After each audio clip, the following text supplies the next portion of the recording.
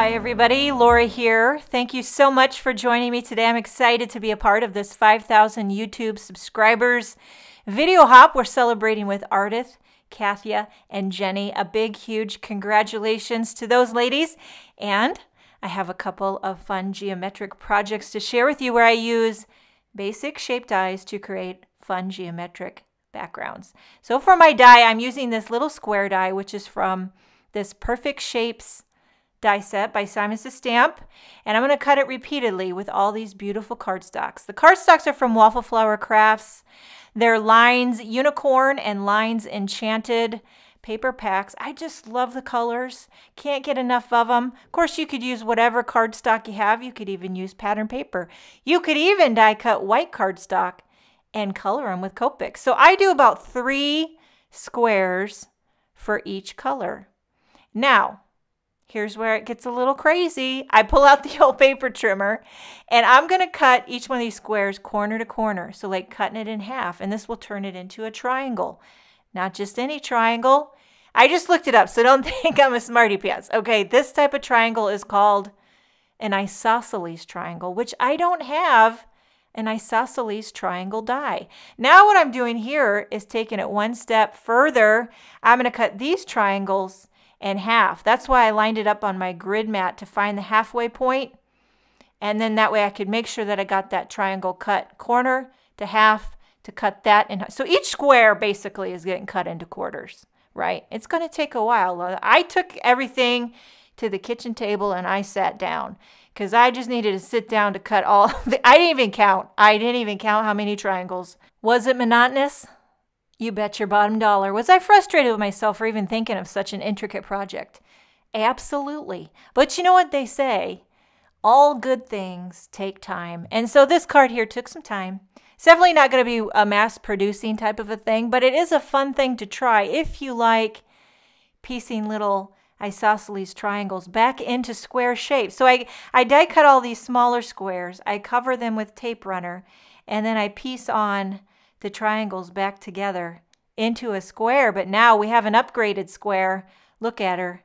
So these are the pinks and the oranges. I kept them together.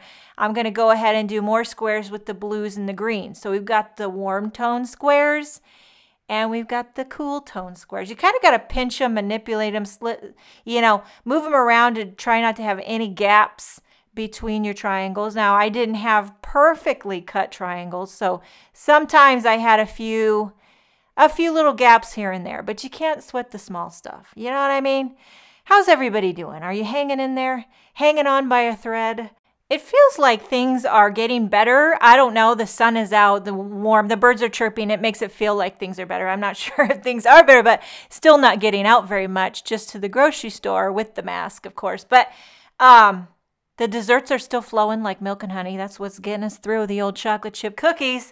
But okay, now once I got all these squares adhered together, I'm kind of playing around, deciding how I want to do a layout. Do I want to mix the cool and the warm tones, or do I want to keep them separate?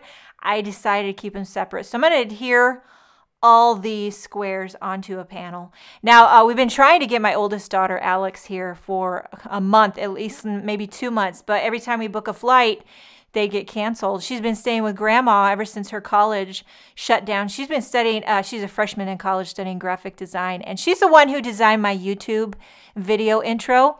She recently just designed a YouTube intro for Mindy Egan, who's another card maker. You should check out and see her YouTube intro that Alex made. So I think she might have a niche there for card making YouTube intros. We shall see.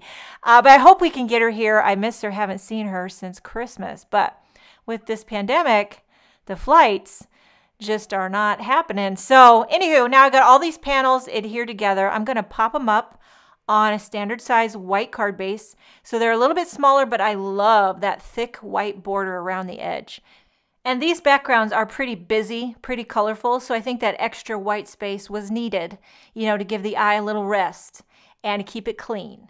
So for the sentiment, I'm using this bold hello word die by Simon Says Stamp. Of course, you could customize this any word die that you have. I like to do it in white, keeping it clean. And I did put a little foam tape on the back to pop these up right in the center. I like to do hello cards. I feel like they can go a lot of different ways. It can be hello celebration, happy birthday, or hello, thinking of you, praying for you, either way.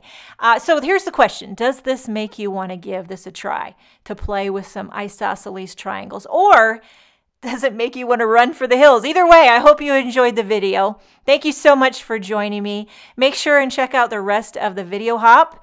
We have some amazing sponsors and prizes. I hope you have a wonderful day, and I will see you next time.